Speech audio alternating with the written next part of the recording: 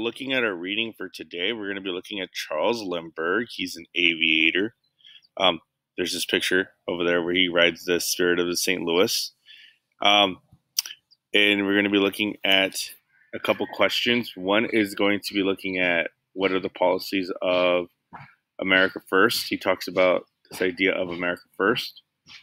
And in another one that he talks about with the second paragraph is what should America actually be concentrating and focusing on?